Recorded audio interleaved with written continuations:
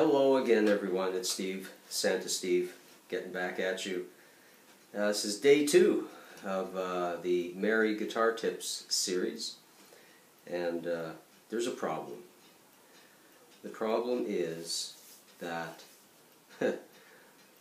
when I get students and I start saying things like, we've got to practice this scale, we've got to do this exercise, their faces drop. It's like, ugh. That's not why I'm here, Steve. I just want to play songs. I get it.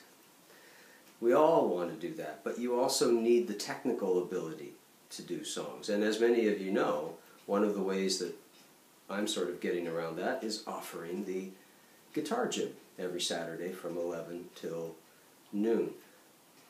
But I'm off for the holidays. I'll let you know when it's back on. So I'm here to say that one of the things that I want to leave you with as a good tip is when you are learning scales,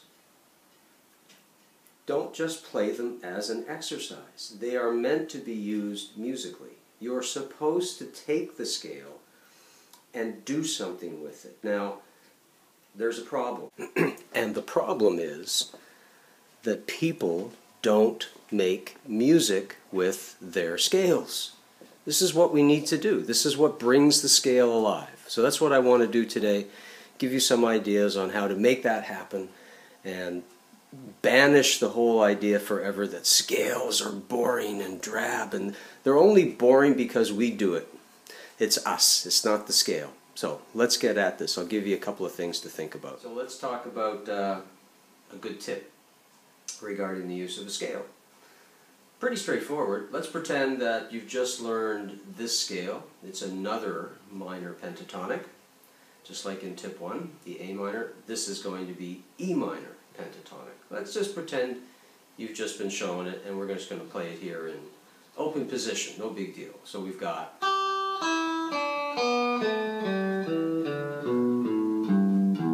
Let's just pretend you've got that, okay? That you've practiced it and you're okay with it. Then the student gets stuck. This is where the weird stuff starts to happen. I'll say, go and make something up with that. And then the eyes glaze over, the jaw drops. They don't know what to do. So here's a tip. You don't need to use all the notes of the scale when you're creating music. A lot of people feel they need to do that, maybe to impress their teacher or something. Not at all. What you want to do is grab a handful of them, a few of them, and then just play something repeatable. Make something up that sounds good to your ear and then repeat it in a reasonably musical way. So for example, perhaps I'm sitting here with my E minor pentatonic, and don't worry, it'll be up on the site as well, so you'll be able to reference it. Let's say, here's the whole scale. I don't want to use the whole scale. Let's say, excuse me, I just use this part. That's just 2 strings and 4 notes. I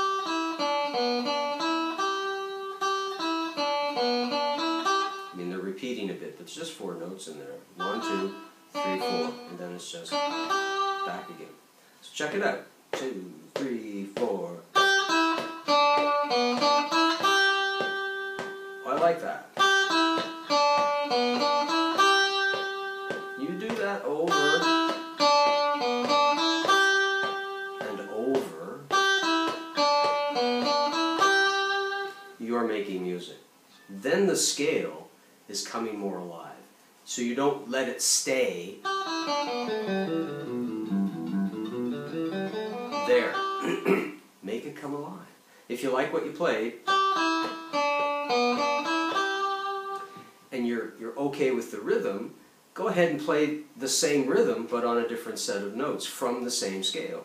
First time I played for you, I was just using the top 2 strings, string 1 and string 2. Now I'm going to use string 3 and string 4, but listen to it. Different notes, more or less, same rhythm. Very cool thing to do. Listen to it on the next set of strings. I'm just choosing these randomly. You can do this anywhere within the scale. Right?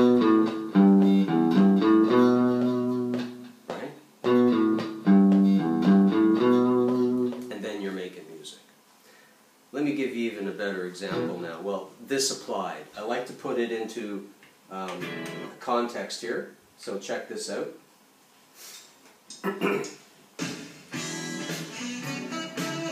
Little music going on in the background.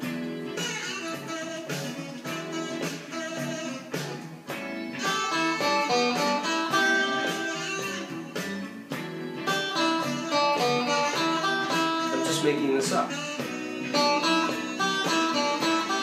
Trying to get something repeatable. Do it somewhere else.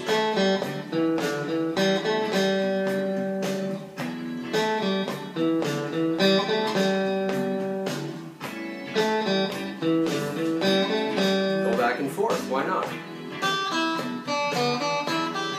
Now I'm going to go down low. And I'll go back.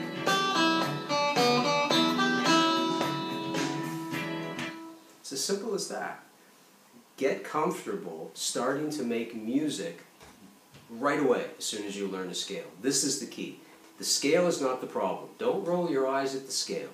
The scale is a bunch of bricks. You need to be able to build with those bricks if you're going to make a wall.